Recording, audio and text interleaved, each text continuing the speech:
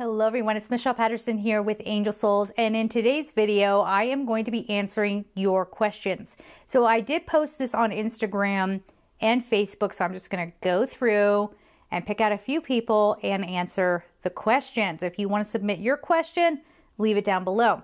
So let's see here. Tim Edwin Bush asks, wants me to talk about having faith in tough times. I thought this was such a great thing to talk about. Such a great idea. Thank you, Tim. Overcoming adversity, making the right decisions amidst adversity, dealing with the people and blockages that delay or prevent happiness, moving on from darkness into light. So the first thing we should probably address with this is seeing things so black or white, right? So dealing with the people and the blockages that delay or prevent happiness. It's not other people who are delaying or blocking happiness. It's always us. And that's a hard thing to accept, but it is always us because nothing happens without our permission. And if we're in a place of blaming, we're in a low frequency. If you're in a low frequency, you're not going to be able to create, and you're not going to be able to come on up into a high enough frequency where you can have clarity about how to move forward, if that makes sense. So, but this whole having faith in tough times, overcoming adversity, it happens to all of us. And what was really funny is when that came in, when Tim submitted his question, I myself was going through, a really, really rough time. Boy, have I been feeling these astrological shifts. I shared in another video that I have a Taurus rising. And so I believe it's a Taurus rising at 1 degree or something. And, I immediately started to feel really lost. It felt like all my choices were not working. And there was just a lot of things going on at once, and I was scared. I was actually scared. And when Tim submitted that question, it was the day that I just realized, okay, you know what? Stop everything. Stop everything. Stop the negative self-talk. Stop doubting yourself. And I have the cushiest bed in life because I'm a maniac about having the cushiest bed in life. So I went to my gorgeous bedroom. That is my sanctuary. And I like to lie down when I'm meditating. That doesn't work for everybody because they'll often fall asleep. But I like to do that because I like feeling like my spine is nice and straight and I'm supported, and there's a coziness about it for me. You do whatever works for you. But on that day, I decided to cut the story. And this is something that I think is a good tool for anybody. If you feel like you're spinning out of control, if you feel like things are not coming together, often it's because we're pushing too hard. And we got to let go. Just for a minute, okay? Just let go. And so I'm lying there, I'm doing my meditation, and I always have a conversation with my angels. And I flat out say, you know what's going on. I don't want to do this anymore. I don't want to feel like this anymore. I don't want to be scared. let's do a cleansing. So just by being willing to stop and say, okay, I know this is a story, so cut the story, get back to you and the realization of who you are.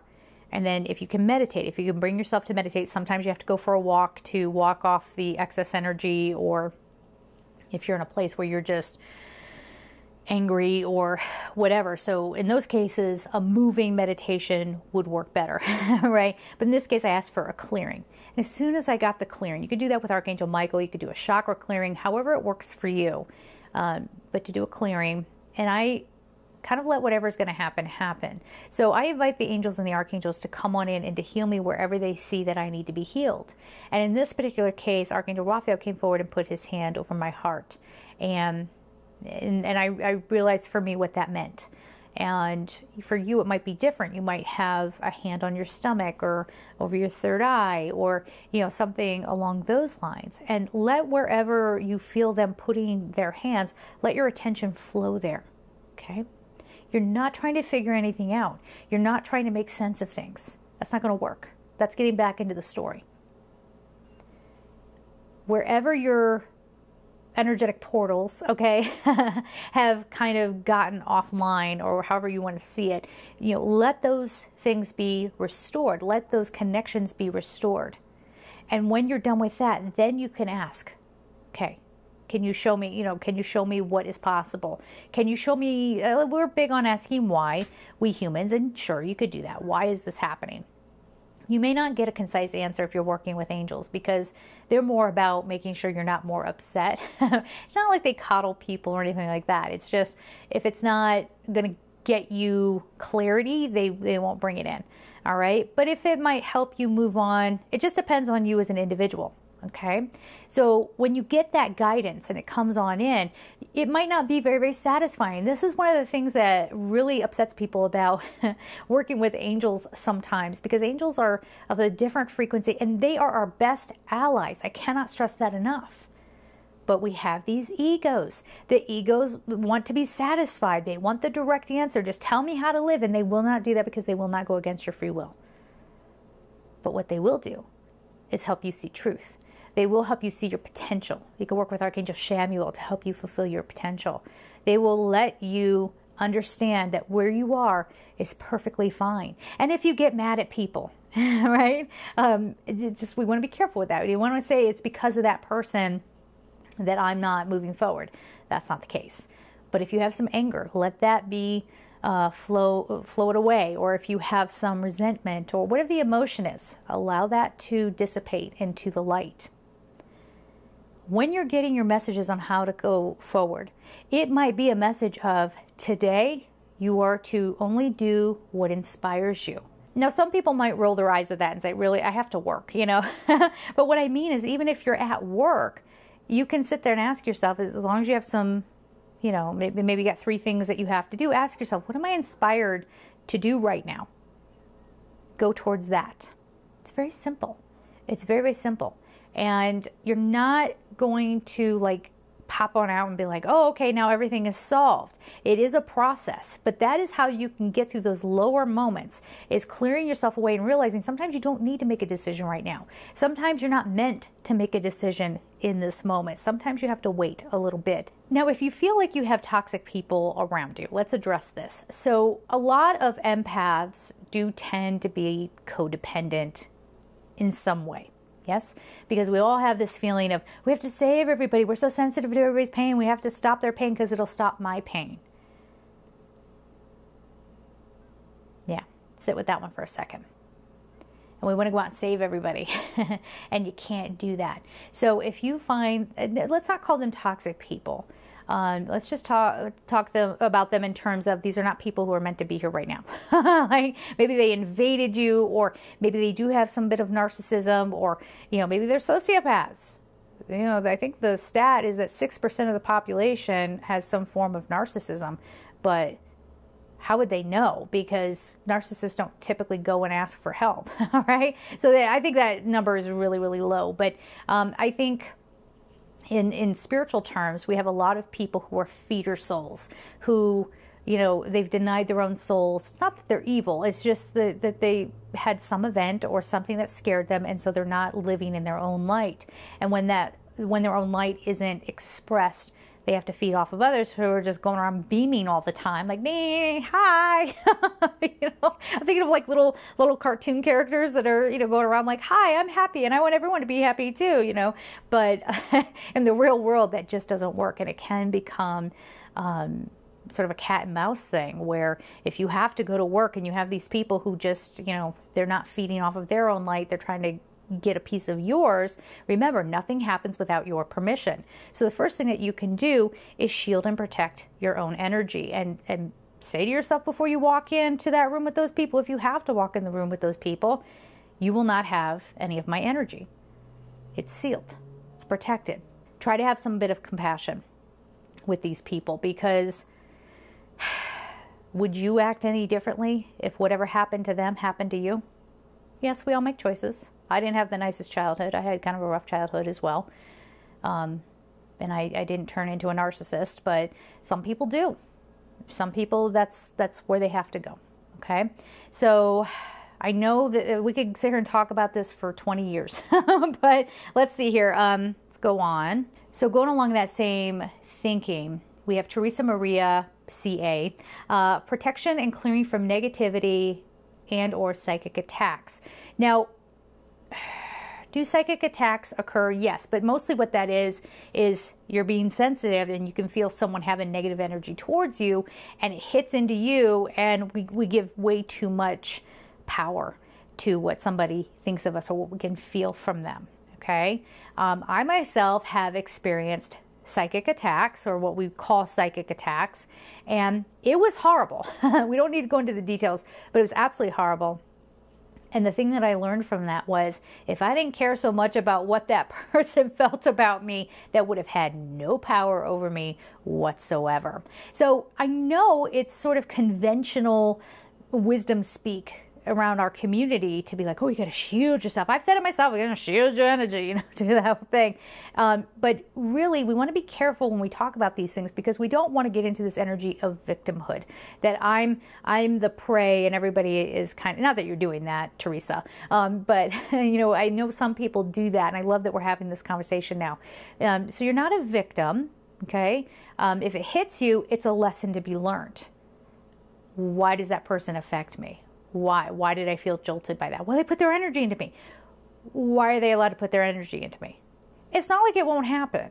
Trust me, I'm still going around going, oh, how did I feel so icky coming out of that store? Or how did I feel so icky? And then I remind myself, I'm letting that person have too much power over me. It's not easy. Okay, especially I'm a feisty Scorpio. You think I don't want to be like da-na-na-na, you want to have conflicts. Okay, I mean, I don't really like it, but living in New York City, that was kind of the survival manual, was to, make sure people know to not mess with you kind of thing. So I think it's still deeply ingrained in me. But this protection and clearing from negativity or psychic attacks, you got to be strong within yourself. That's your best protection. And yes, again, we're talking about you put the light around you and all that stuff. But really what that is, it's a visualization for you to feel protected.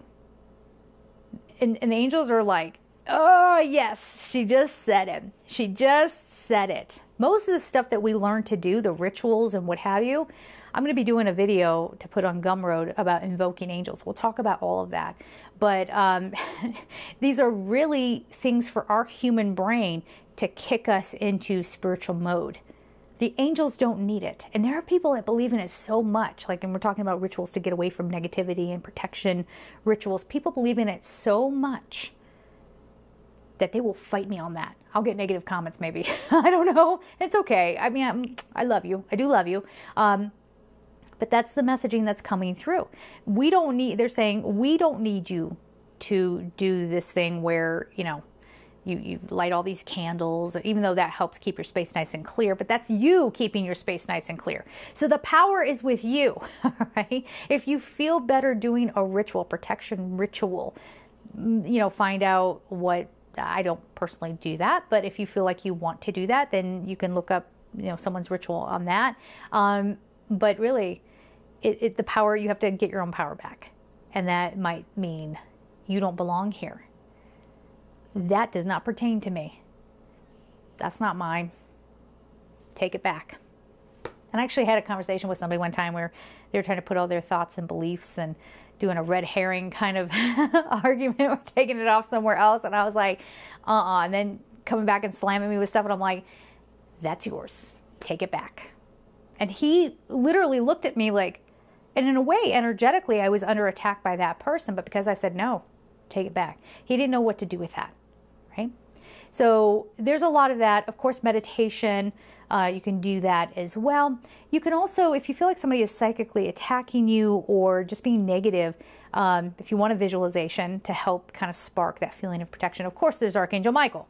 That's a given, right? But you can also surround yourself, as I said, with light or hematite, seeing yourself surrounded by hematite and reflecting back whatever's coming at you with love. That's the difference. You can't do anything out of spite or, I want you to have a taste of your own medicine. But when someone is invading your free will, okay, then you have every right to say, not mine, and reflect it back. And if they're having a hard time getting it, to some extent, again, you want to be very, very careful with this, but to some extent, you can let it come back to them 10 times over. But again, be careful with that. Make sure you're not doing it out of spite. I'm not going to bore you with more examples, but I'm just thinking of times where I've done that. And it's not to harm the person. It's just, please see it. Please see it. I want you to see it. So the last thing I want to say on that question is let's be very, very careful about what we're defining as negative, because sometimes if someone's actually like in front of you being abusive, and okay, that's not so nice, right? But if someone is just grumpy, right, and they just don't realize how they're coming across, we might start to judge them and go, oh, you're just being negative. Oh, you just made me feel bad. No, you allowed them to make you feel bad, right? So it goes into that empowerment thing. Remember, you are your own best protection in that way. If I didn't answer that completely, ask follow-up questions down below. Feel free. Let's see here. Okay, so I had a couple of people ask the same question. I'm not doing the Instagram questions today. If I end up pulling up, in a separate video, I start pulling up the Instagram questions and they repeat, is fine. Whatever. We'll work it out, right? So we have Maria. Is it Care? It's Kerr. Hi, Michelle. Hi, Maria. I would also like to know if it's an angel or my own thoughts. So we're going to get into that. I feel like somebody else asked that question as well, so bear with me here. Sarah Marcel, hi. Not sure if you have a video on this already, but tips on differentiating between hearing true guidance and just your own thinking. And Karen Vincent says yes. And there's many comments here. So if you asked the same question, I didn't say your name, I am so sorry. But how do you know when it's your angel and when it's a different, what I call an interloping being? Angels have a bluntness. They feel peaceful. It feels like, again, the story just splits. That's how you know. And I'm an angel medium, and I still have moments where I'm human, right? So I have an ego consciousness. And so there are times where I want something, what I think I want something to be so true that when they give me some guidance, I'm like, oh, it means this. And they're like, oh, come back. Or I'll hear some guidance, and an angel will be very direct. Maybe that's the best word. They're very, very direct. Nope,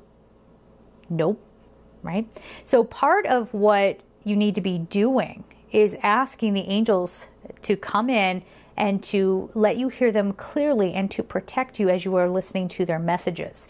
So, and they will. And if you don't have, some people will say that they don't have an ability to hear or whatever, you'll feel it within your body, or you have some sensory something that's going to activate, okay? So, and it'll feel negative. Not negative as in like, oh, you're so negative, but that's become like my thing now, like, oh, you're so negative. Not like that, but more just like, that doesn't exist. It's negated, okay? That doesn't exist, it's negated. So you'll feel something pull away. Also, the angels won't really be, they're direct, but not like in your face. Okay, I hope that I'm saying that right. So there are times like when I'm getting messages in and it feels like right here in my face. That feels like another entity. That's a fourth dimensional being. And you can even say, are you an angel? But a lot of times I don't even have to wait for an answer. Are you an angel of God's love and purest light? And they go away. Just like the very mention of it, they just disappear because they get negated. And then the angels kind of stroll up. Are you ready? All right. So that happened. Are you ready? So you'll be able to feel it. You'll hear it. And what you really need to do is start trusting your own instincts, because everybody is wired to have a phone line to daddy. Okay. Whoever, daddy or mommy. Okay. Daddy, mommy, goddess, God, whoever you think of in that way, that higher power. Everybody has a phone line, so to speak, right? To that entity. So, and to that entity's messengers that were built to be a little bit closer to us, so they could be a nice bridge between, the divine and this earth plane existence. So you will feel a sense of purity. You will sense peace. You will sense love. It's a lot of love. Now, some people that gets a little tricky because they won't allow themselves to feel love. And in that case, for those people, the angels might feel like almost like they're in a glass bubble, and there are these, I see the beautiful lights, but they're just beyond the glass kind of thing. I say break it. Pull over on that, pull that emergency hammer out and break that glass and get it gone, because you don't need it. Now with your angels and archangels, okay? Now, if we're talking about guardian angels, you typically, just about everybody I've ever read for, they typically have one that's very, very close to them. And then they have one that's sort of like mission control. That's the best way I can put it. They're a little bit quieter. They'll come forward if you want to talk to them, but they're kind of more back in the handling whatever, your sacred geometry, your sacred blueprint, like controls. I don't know how that works, but they're usually back a little bit. And then as things start to happen in your world, you might have more helper angels come forward. And then of course we have spirit guides. Spirit guides are even closer to you in frequency than your guardian angels. So sometimes it is your spirit guide that is trying to talk to you. But just know if you're invoking angels, you're asking angels to come forward, it's a very different feeling. You might feel buzzy. Some people get a warmth over them. Some people have reported being cold. There's a difference between cold and crisp. Okay. Crisp is refreshing, sort of like, oh, you know, I'm in the fresh air, you know, that's something different than feeling cold. If you feel cold, that's probably like a fourth dimensional entity that's coming by. Okay. So careful with that. And guess what? Don't freak out. It's like, oh my gosh, is my house haunted? Yeah, it is. Everyone's is. You think there aren't beings going back and forth? Like maybe they got a glimpse of me. And they said, hey, I like her accessories. I don't know. But like, that's happening all the time.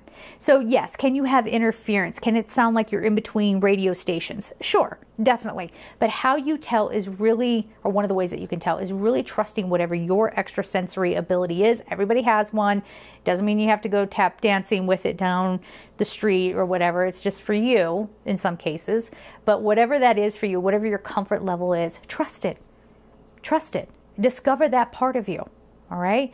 The other thing too that you can tell where between like ego and angels is that angels are really okay with ambiguity.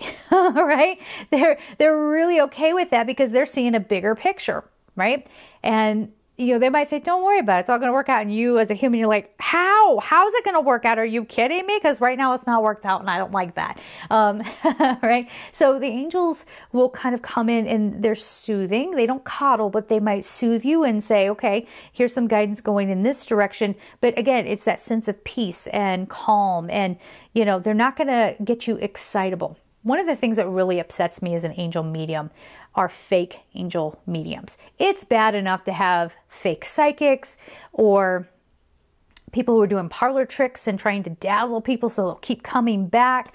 But when you have an angel medium that's claiming, I haven't met too many of those, honestly. They're usually somebody who's in some other sort of art, esoteric art, and they try to switch over to angel mediumship.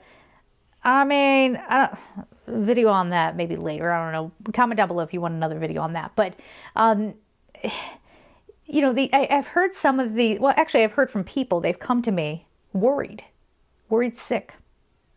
They say my angels are saying that I'm going to die in 3 months. My angels are saying that blah, blah, blah, blah. Those are not angels. So the bottom line to answer that question, how do you differentiate? It's really down to, I think for most people, it can come down to how you feel. You know, angels are never going to tell you something that completely freaks you out. They might tell you something you don't want to hear, right? And I've had people, like when I do readings for people, if they're like, oh, I know this person's my twin flame, just validate that this person's my twin flame. And I'm like, actually, we should probably have a big conversation about that. Because here's the deal. You're vibrating, pieces of your soul are vibrating in many different places at once.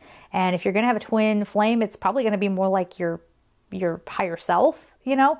There's a lot of spiritual concepts that we as humans, we try to put a nice, neat little story around it, but we don't have the whole of it, right? I don't have the whole of it either. And people believe as they believe, and that's fine. But again, on that whole twin flame thing, I've seen too many detrimental actions from that belief system. So that's why I'm like, eh. And even from the first time I heard it, I was like, wait, what? But anyway, again, we don't have to talk about that. But what you might have as a message from angels, it's not going to interfere with your free will consciousness. It's not going to tell you what to do. If you guys want to know what it's like to be an angel medium, they'll flood me with, there's no words for it, but I just get flooded with this information and I can see within a fraction of a second someone's entire life. I can see and feel and everything. You know, I get the whole snapshot of their life. So when someone comes to me and says, tell me about my twin flame, let's talk about where you started to think that you had to have just one person in your life to complete you. Let's go back to that thing that happened in your childhood.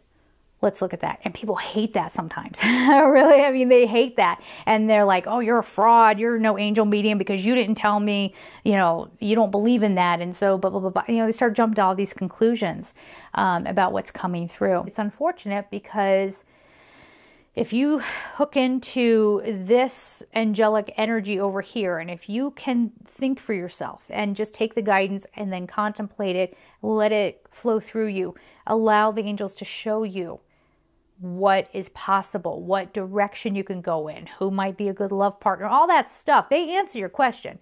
They just don't do it in this kind of low frequency way of like, oh yes, that boy is supposed to be with you, and oh, he's coming back. I just was watching some videos. This kind of goes into, how do you know it's angelic energy or your mind? But we're also talking about how do you know when somebody else is actually channeling angels or whether they're just coming from their mind, right? We'll get into it. So I was just watching some videos. I saw there's tons of new YouTubers coming out there. Everybody's a card reader now. But I was watching this one reader, and the whole thing was like talking to one person. Sorry, God bless her. I'm not trying to be negative about her, but I just think it's a good example. And it was a very, very needy kind of reading. So what I mean by that is it was like, oh yes, he's coming back. Who he? If you're supposed to be so good at the details, who he? Okay. So, I shouldn't laugh because those readings can be very, very dangerous because of whatever she's tuning into is not good. I mean, it's not evil, but it was like, wait, are you listening to like Aunt Betty give everybody readings? Because Aunt Betty just knows how to make pie, but she's not here to tell us how to live our lives. She shouldn't be telling you how to live your life, much less everybody else, okay? But because they can hear something on the other side, they're like, ooh, special, ooh. Anyway, this whole reading was like, he's coming back. He loves you. You don't know that. Really, for thousands of people that are watching you, you know that. So when you watch something like that, this is actually a good exercise so that you can discern for yourself when you're getting your own guidance, what feels like, okay, that's angelic, and what is sort of meh, right? Watch one of those videos. Again, no hate. I know I sound a little hateful. I don't mean to be.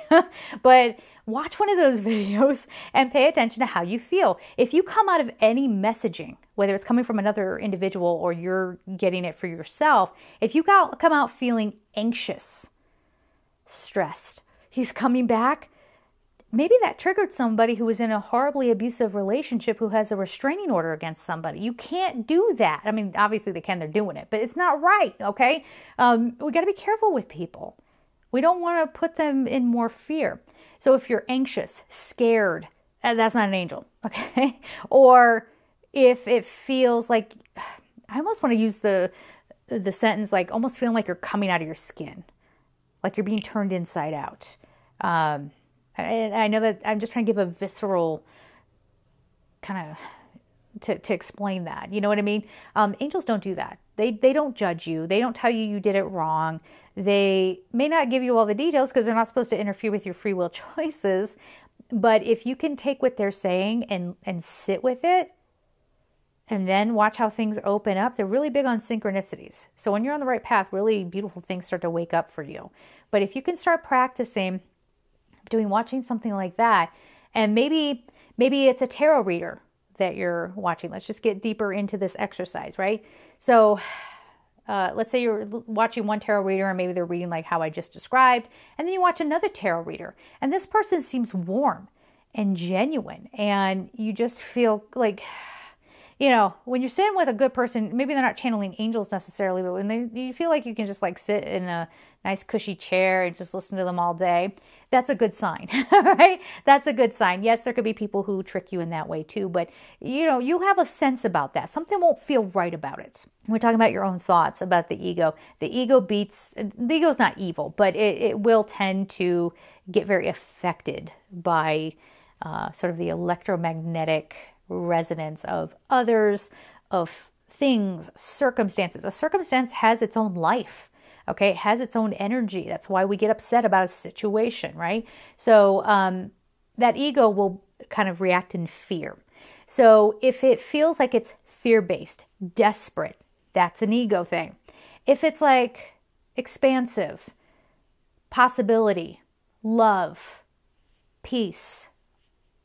That's angelic energy. So we're just going to leave it there for now. I'll take on more questions in other videos, but thank you guys so much for your feedback, and I am sending you so much love. Take care.